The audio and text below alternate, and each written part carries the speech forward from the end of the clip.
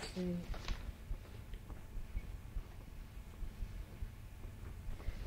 Yeah, How was it during the Depression? Was it? Did you feel it very much? Oh yeah, over here. But I was unfortunate. I work for the same man I work for now. Oh. Yeah, I got Mr. Shoemate. Shoemate, yeah. I used to be a chauffeur. And then after I got to be his chauffeur, his right-hand man, and I used to handle all those properties. He had a lot of property in San Francisco. Yeah. Being manager of the properties. He had a big ranch down at Los Altos, and I used to drive back and forth. And so he just kept me, he died, and his wife died, and the other one son died, and the other son is still living. And they still keep me there. Oh, I'm still there. I don't do much, but I know all the ins and outs. So that's usually keeps me, and he likes me. Nice. Never tells me to do anything. Never bosses me. Give me all the money I want. Pay me real well. I got no kick on that. And don't ask me no questions. Or how much you do this? How much you do that? He said, "Can you do it, or will you do it when you get a chance? Do this or do that." And his daughter was the same way. His daughter she was lovely to me. Her name was Virginia. I've got a picture and I'll show it to you before you leave. All right. And she was wonderful. They had the drugstore right over. Well, that's Southern Divisadero. Southern Divisadero. 31 stores. Yes, 31. 31 stores. 31 I drugstores. didn't know that. So they said she just kept it for sentimental reasons. Oh. So they still retain that. I didn't know they had that many. 31 stores. When I went, we had 16. 13. Oh, they've done well. And and you've been with them all these years. Since 1922. Isn't that... Well, that certainly speaks well for you. I quit him 3 or 4 times, just for no reason at all, but he always made me come back. He sent his wife up to my house to get me. Yeah. But he was nice. I was nice to him. But he was good to me. He brought my son Jimmy in the world. Yeah. At St. Francis Hospital. My wife had the best room, just like a hotel. Didn't charge me a nickel. He did this for you. I went to the world and paid all the expenses and everything. How wonderful. You don't see people like that. Oh, no, you don't. No. But then he gave me the option of hiring a lot of colored. I've had hundreds of colored boys I put to work. Yeah. You know, porters and drugstores, which was a pretty good job. It wasn't much, but it was during the Depression. It was it was a job. Yeah, sure. $20 a week. That was pretty fair then. Yes. It's better than nothing. And I put all the boys in. He just told me to get somebody for this store, that store, this store, that store, and I had a list about that long. Oh. So I'd pick them out. I could judge about how good they were. So we placed that reliance on me. I could write a history about him and I. He was a great politician. And I didn't know that. Hmm? I didn't know that. He, the best time was under the time of Jim Rolfe. Remember James Rolfe? Jim, he was a mayor. He was a mayor. Mayor, yes. Yeah, he used to dictate to Rolfe, tell Rolfe what to do. He and another man by the name of, this man that dude was an attorney. But they run the city, give Rolfe orders what they wanted done in politics, you know. Oh. So I was in with all that, heard all that, been around him, heard the conversations and how crooked politicians could be, but the public doesn't know that. But Rolfe was a great man. I shouldn't talk ill about him, which I won't, because that's. Was he Democrat or Republic? I can't. Well, I think he was a Democrat. Democrat. I think Jim Rolfe was a Democrat. I believe. I wasn't sure. I recollect real well that Jimmy was my son. He was about 5 years old, just began to walk fair. So Shoemate told me this: you take Jimmy, my son. My son's name is Jimmy. Yes, your son and your son-in-law. Yeah. Says there's a bottle of champagne, there's a case of champagne in the basement.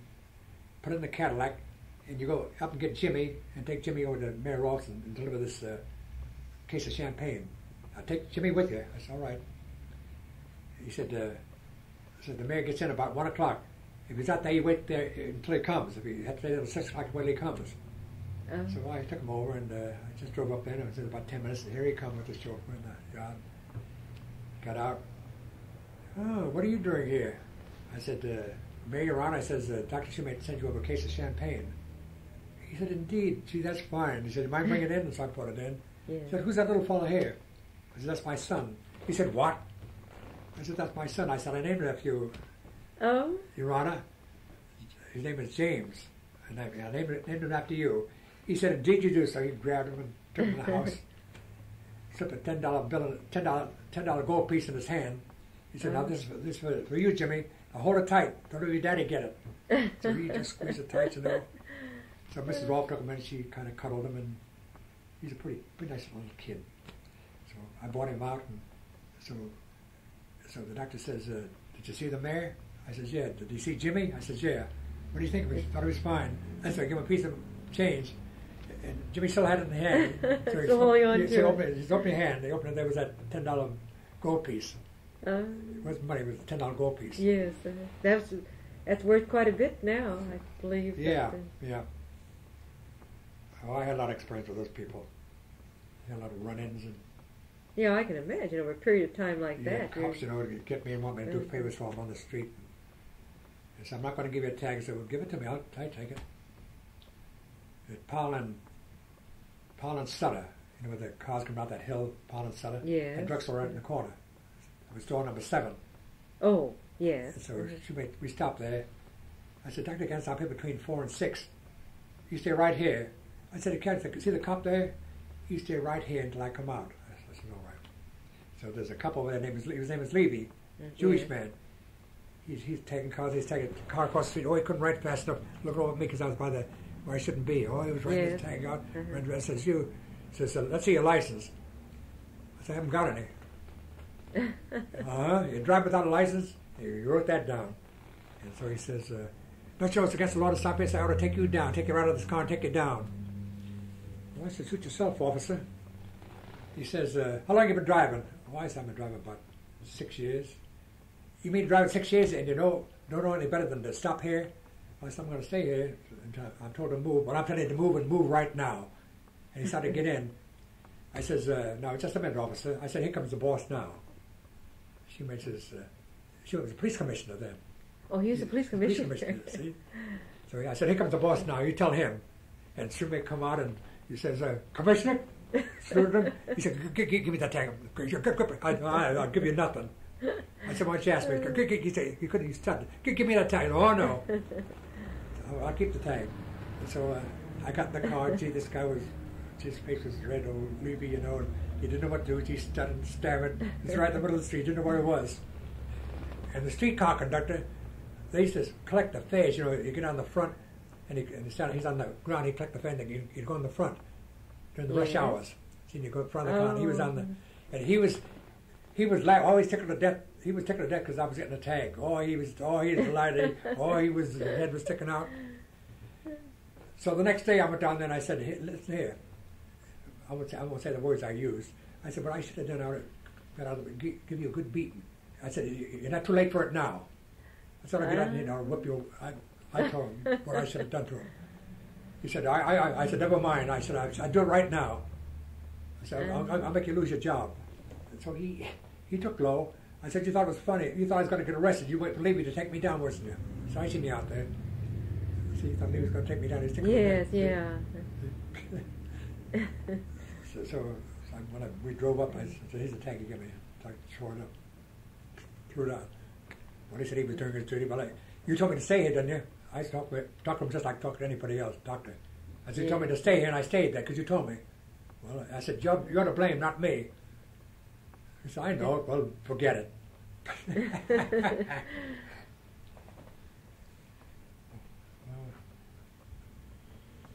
lot of experiences.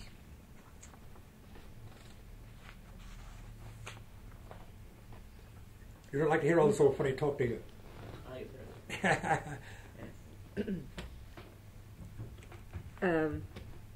What about the churches in the area at that time? Well, say in San Francisco and Oakland. In this area? Yeah, in this area. Well, first I'll tell you about here, and then I'll tell you about Oakland. And we had Reverend Magruder. Yes, his widow just passed away. Just passed away, yeah. And he had that Third Baptist church, not the Third Baptist. Third Baptist over here on Clay, Powell and Washington. That was the First Baptist. The first Third Baptist church. Yeah. Was over there. And And then later on, Reverend Gruger opened his church here down on Gary Street, Gary, between Buchanan and Webster. That was Reverend Magruder's Magruder's church. I see. Was it a big, very big church? It wasn't too big. It was a average-sized church, held about 60, 70 people. I see. Had a pretty good fair congregation. There wasn't so many people here then like there is now. Oh. Until the war. Then after the war, they began to come in. Oh, yes. More. And that was the only two churches that I know. Of course, a lot of these hole-in-the-wall churches in a building. Yes. Some of these grafted preachers, just... Which one did you attend? None. You didn't go to any? No, I did go down to Reverend Gruger's church every now and then. Oh, yes.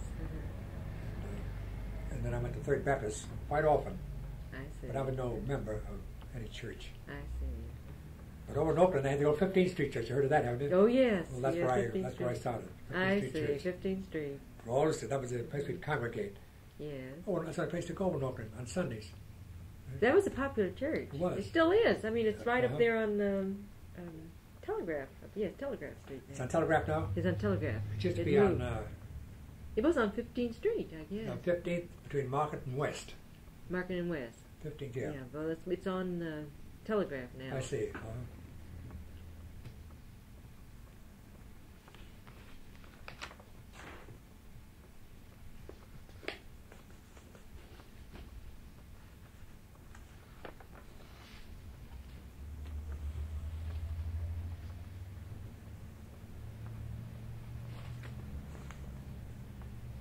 Did you have any hobbies when you were... have you had any hobbies? No, I used to do a little sketch and a little freelance. This picture here is For very little nice. Newspapers. That you did. Submit your drawings. They need to take them, send them back, reject them all, they take it. Oh. Wait about 6 months before you got any. Do you still do it? Oh, no, I don't do it now. I used to do it. Yeah, I think you have quite a talent. Yeah, I got a lot of stuff stored way downstairs there, and I discarded. I used to do that for pastime.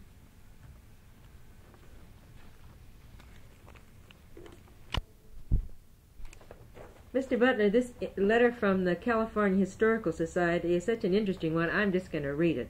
Mm-hmm. Dear Al, enclosed are Xerox copies of cards relating to Mr. Butler's grandfather, Alfred J. White. Most of the citations may be found in the two Negro newspapers, the San Francisco Pacific Appeal or the San Francisco Elevator. One citation relates to Delilah L. Beasley's The Negro Trailblazers of California, and another may be found in the 1870 U.S.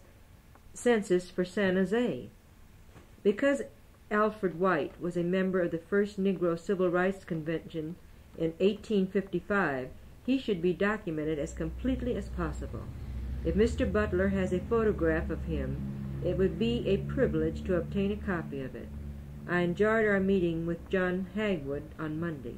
Afterwards I found Rumpert Schmidt was a San Francisco sculptor of the 1880s and 1890s. Of course, that latter part wasn't relating to you, but it's such an interesting letter. And then to have all this outline of your family. Yeah, I know how they got it. Just about 2 days. Isn't that marvelous? Let it come. I said, what did they get that? Here's Alfred White, San Francisco, 1862. Pledges with others that he will lobby in Sacramento for rights of testimony, page 54 in Mrs. Beasley's book. All of these different interesting things. How they got this? That's my mother's side. That's my aunt's. This side is your father's side, and this is your mother's not side. My father. No, my father's got nothing to do with that. Oh. Over here, here's this is Alfred J. White's children over here. Oh, I see. My Yes, first name. yes. This is wonderful. Well, I'm glad there's some interest. You keep it as long as you want, because I'll... Oh, thank you. When I snatch it away, I'll forget all about it. Thank you. Well, I'd appreciate this. I'll It's tell other something- stuff I got along. I don't know what I have until I find it. Well, you do have a very interesting family. And it's so few that can go back like that and trace it. Well, that's more I could tell you. I wish my sister was living. She could tell you a whole lot more than I. Of course, I got around more than she did, but however, she knew a whole lot. She had my grandmother's picture, and that's what I tried to get from Audrey. in Yeah. Sacramento. Oh, yes. I tried to give her, but she don't know what she done with it. Pretty picture, mostly Indian, you know, but the straight Yes. features, you know. Yes.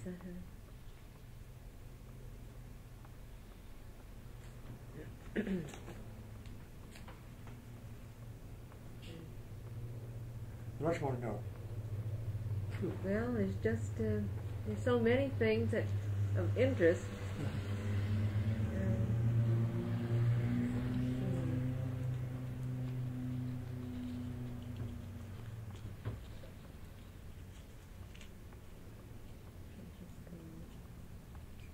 Long story.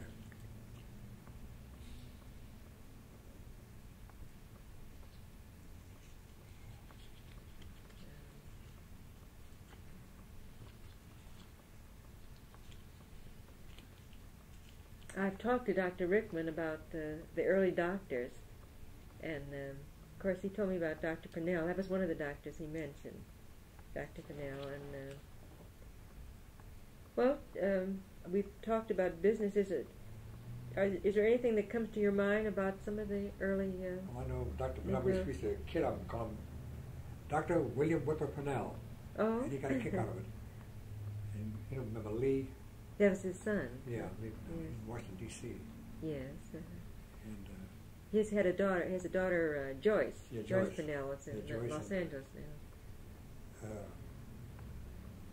Joyce is married to, Lee was married to Corrine. That's Dr. Neer's daughter. Corrine. Yes. Yeah. Yes, that's right. This is his granddaughter. That's his Joyce, granddaughter. Yeah, Joyce. Yeah.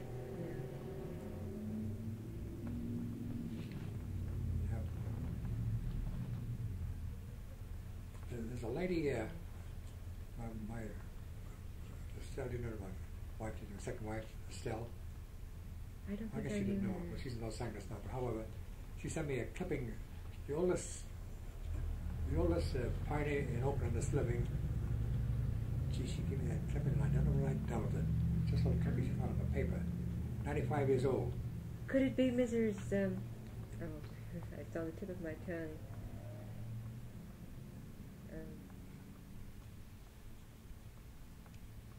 I know she's been interviewed. I'm quite sure. I kind of read it nonchalant. Some people saying It was in the Tribune. it come from Los Angeles. I don't know where she got it from. I just can't call her name, but she's Yeah. been. I'm quite sure But she's I the one didn't that's know been her. I interviewed. can't recollect the name. I didn't know it. But some people say that night, and I had it over right in that corner there, and I looked at it and looked at it kind of nonchalant and forgot all about it, and I put it down. I can't find it now. She was born on 7th and Pine in Oakland. Something Pine. 7th and Pine. I'll tell you who else used to live down there. Victoria Shorey.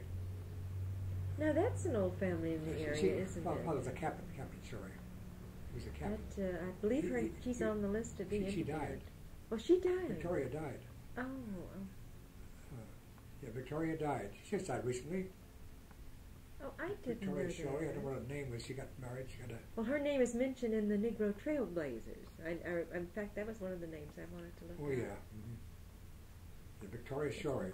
Victoria. I don't know what her last name is now, but she's got a little girl. She's a little girl. I guess about 15, 16 years old now. Oh.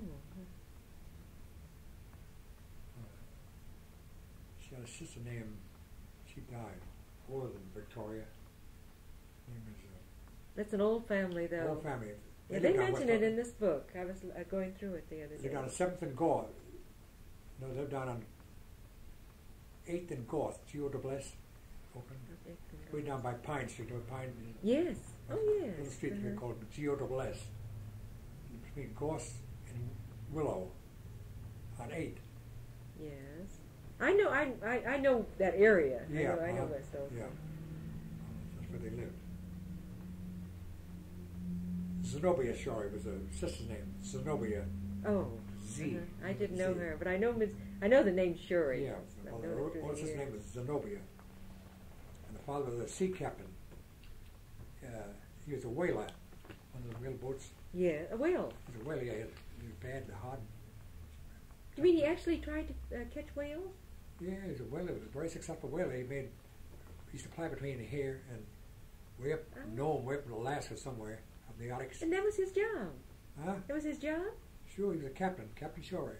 Oh, isn't that interesting? Tough, he had to be a bad guy. I just said about the Dodson boys. Yes. Well, this fellow Ed Dodson, he took a trip. Yes. And when they got out the heads, Shorey took charge with a gun. He didn't fool around with those guys at all. Oh, he must have been tough. Yeah, so when they got back here, let's say when they got back here to port on one trip, he treated those men so rough and so tough. He had to, because they could go crazy, I guess, on the hardships that they went through. That Arctic country, you know. It must have been hard. All they seen was ice and sky. That's all they seen. Oh, yeah. And whales. And in order to get those whales, you had to get on that ice, you know, and some of them had fallen, and then pull them out and all that. Tough time. That was hard. Sure, with a gun. Made those guys do it. And he'd beat them up, you know, put them in irons. Oh, gosh. That's what they told me. So this fellow Ed Mapson, this George Mapson, he was a ex-prize fighter. Yeah. They got hot up. They couldn't get a job, and they just want to take this trip up here to hear talk about it. Going up on a boat with a captain. They thought it's good. When we got out the heads, he took charge, and they sorry they went. But when they got back into San Francisco one trip, this fellow got Shorey on the dock and tried to almost kill him with his fist. With his fist? Give him a terrific beating. Oh, he just took it all out on him. Took it all out of him. His enemy had to get it out. Knocked him down. Shorey got up and pleaded. He'd get up and let him knock him down again. He put him pretty bad, almost killed him. So you got him off of the ship. Yeah. And on the ship, you know, it's a horrible thing if you hit the captain. But I should say so. But when you get them off of the... When he got out the heads, you know, out the Pacific, out the heads, the ocean starts, that's where he took command. Because those guys, they couldn't get back, couldn't do nothing. It's on there, and that was it. Catching whales, this is such an interesting thing. You don't hear of that, a whaler. Whaler. You don't hear of that. Sure. I kind of remember distinctly. He was a heavy-set, brown-skinned man, muscular built, hardy, hale. Looked like Victoria. I recollect. I kind of remember Mr. Shorey. Everybody made a big fuss over because he was a captain. Oh, I guess so. There weren't many. No. In fact, he's the only one I know. But he could fight. You know, if he was a captain, you know, all those other guys. That's upstairs. Upstairs, I see. He was a captain then, so they respected him. Oh, they have to. Yeah. They've got to respect that captain of a ship. He was one of these guys. He wouldn't take low for nobody. He's probably a good one, though. Well, he was had tough. To be a good on that one. whaler. You know, that's hardships. He went through torches. I can imagine. It takes a certain kind of person to do that. Yeah. It isn't everybody to do it. Dodson said that they had to kill those whales that bring it on the ship, and they had big fires, you know, and cook that blubber, that oil, that blubber, you know, and get the oil out of there, and had to put it in big barrels. Come back with 4,000 or 5,000 barrels on this boat. Whale oil. And they say this. There's something that the whale throws up for perfume. I wonder if he ever got any of that. Sperm, as they call it? Yes. I don't know. For perfume, it's supposed to be a very rare thing and very expensive. Mm-hmm. The most expensive perfumes in the world are made. But that was a four-masted schooner, great big sails on it. Yeah. Now that's hard work, you know. That's one of those sailboats. Oh my goodness! With a steamboat, sailboat. Oh, with those big masts. Yeah, great big masts. I know what you mean. See? And you'd be surprised to see the barrels of oil, 2,000 or 3,000 barrels that they bring in on that boat back here in San Francisco. I'm all on the dock, and you see this fellow out there. Did he have much of a crew working for him? Well, yeah, I guess they had about 25 or 30 men, I guess. And was this colored and white? Yeah, there's all mixed. There's all mixed. But it was owned by a big corporation, of course. Yeah. But he was a head whaler. He was a head man, captain. I guess he got a good salary. So he made quite a few trips up there. Maddox. That's how they ever done. Well, I guess that was his life's work. When a person is on the seas, they usually stay on the sea. That's their life's work. So I think the Butlers over there, like this little, I don't know, Watkins, he had a lot of pictures of them. And I know they had pictures of Mr. Captain Shorey, a lot of pictures of the old times. And whether she got them in that collection or not, I don't know. Yes. But she told me one time, to come over and she'd give them to me, they were no good to her. That'd be nice. Yeah, so I'd like to just see them anyway. Yes, to get them. Memories. Sure. I should put it together.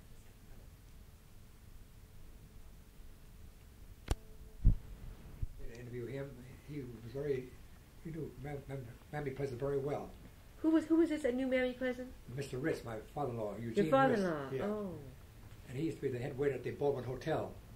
Yes. Well, Mammy Pleasant, now, did she live in San Francisco? Right there on Wall Bush. She did. I didn't. No, Bush and Octavia. The great big old house there. On Bush and Octavia. Yeah. Mammy Pleasant. Well, she's the one that they wrote this big book about. The woman's right here that wrote the book. She was right here. She's coming every afternoon for about 3-4 months. Come here and they sit here and talk, and he make her coffee and then sit there and chat. He knew all about Mammy Pleasant. Don't be afraid of the old guy upstairs. I wonder if it'll affect the. It will. It will. Let's just try it and see if it's. That noise has a truck going by. It might come on here. Let's try.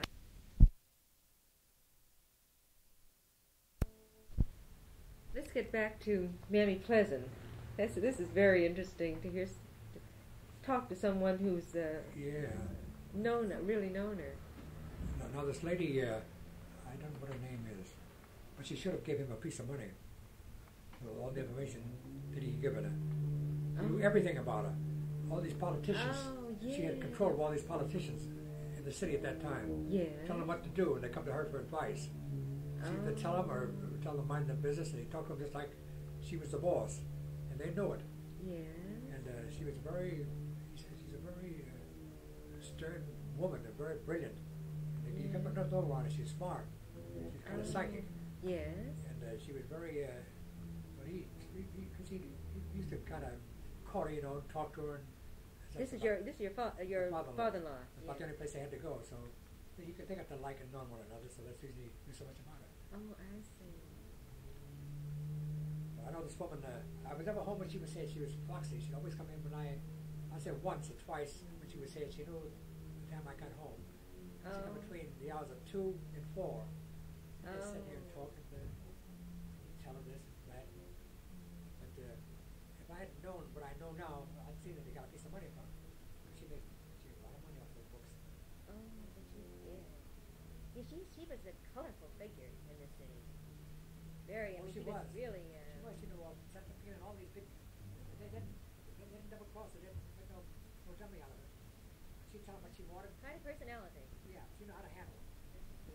She could look at you just like the kind of person she was. Easy.